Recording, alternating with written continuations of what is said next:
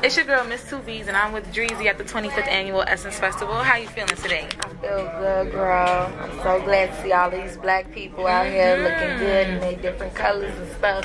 It's real good.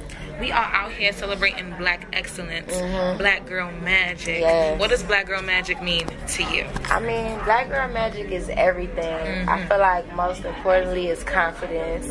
It's of course melanin, just being just who you are, just loving the skin that you're in. That's black magic. Like not letting what people or the stereotypes that people put on our skin tone stop us from being successful and the women that we are.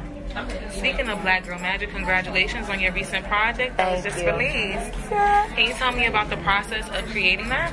Yeah, I mean, I'm always in the studio, just in and out. So like this year was like a real rough time for me because I didn't have no manager, I didn't have nobody in the studio with me. I was just creating and just trying different sounds, and I put it out, and I feel like my fans responded to it super good because I only shot one video to it, Chanel Slides. Right, and that one went crazy. It's popping. Me and Jacquees shot another video to Love Someone. It hasn't dropped yet, but I'm gonna drop it. So I'm still kind of like itching it out. You have a release date for those visuals, or you still working on it? I was still working on it because it's gonna be like heavy on the visual effects, you know. So it needed some time to get edited and everything. So take your time. I wanted it to be perfect, and I'm working on new music. We got some new music we made. I got a lot of dope stuff on the way. So yeah, right now the Beats movie is out. I don't know if you've seen it. I have not got the chance. I do not watch TV, but I gotta sit down and it's on Netflix, right? Yeah, so it's real easy. Just go on Netflix. It's right there. Anthony Anderson, Dave East. That's like, I've been doing a lot of acting and stuff. So is that something that you've always been passionate about? No, but like I said, I'm still looking for the right manager for me that can really, you know, treat my music the way I wanted it to be treated. So I'm taking my time with my music, but on the other hand, I'm getting more opportunities in other ways. So I'm not knocking nothing. I'm trying everything. As you should, girl. Go ahead. Congratulations again. Thank you. So, do you write all your own raps? Hell yeah. Yes. How important as a female rapper is it for you to write your own raps? To be honest, now in music, I don't think it's that important.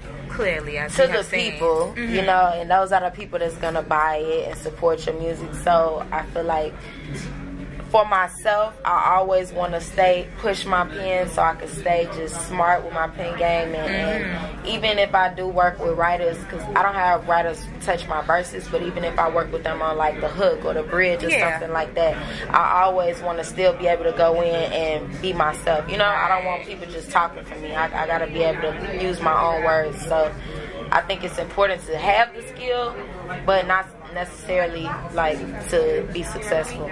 Not really, not nowadays. Definitely not. As we can see nowadays. It's almost like having a ghostwriter. That's almost the quickest way to pop out. So it's not bad. I'm not knocking it, but I personally can push my pen. So. Well, we all know that you're off the market right now, but how you feel about the city girls, hot girls wave going on? Oh, girl, you can still be a hot girl in and out of a relationship. You know, when you're a hot ass bitch, period. Everywhere you go, you just starting fires. So I feel like, you know, even Young Miami, I see she pregnant right now. She's still a hot bitch. She out here getting that bag. Period. And doing it with a child, like, that make you even more of a boss to me. So, yeah, it's a hot girl summer. It's hot as hell. And what can your fans expect from you? Like, you have any new music, or you're just gonna ride out with this? Well, no, I'm working on my next album, so that's definitely what I'm focused on right now. I'm trying to put it out this year, but if not, if I want it to be perfect, I might put it out next year. But other than that, I just signed a deal with Puma.